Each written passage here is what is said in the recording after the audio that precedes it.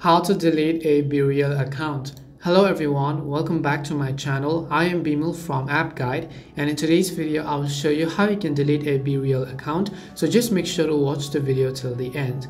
Now what you have to do is first of all open up the BeReal app, and once you do so, tap on your profile icon at the top right corner. And as you do that, again you have to tap on the three vertical dots icon from the top right side again, and on the next specific page you have to select the option called Contact Us under the help section, as you could see.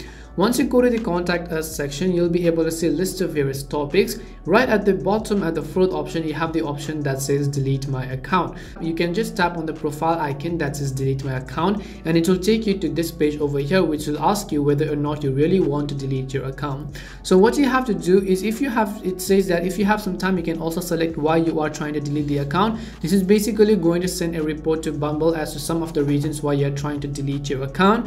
Just go ahead and then select any of the reasons that resonates with your issue, and you can tap on the yes I'm sure button, which is at the bottom, or if you change your mind, you can select the option called I change my mind in order to not delete it. Now you also want to keep in mind that after you set your account for deletion today, you can log in back within 15 days after your deletion process, because until 15 days it is going to remain deactivated, and as long as you log in, you'll get access back into your account.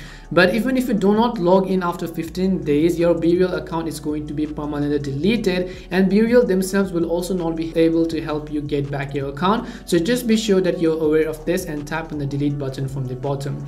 And that's all it takes to delete your BeReal account. We hope the video was really helpful, and if it did help you, make sure to leave a like and subscribe to my channel. If you have got any more questions, feel free to also leave them down in the comment section. Thank you very much for watching till the end, and see you soon in our next video.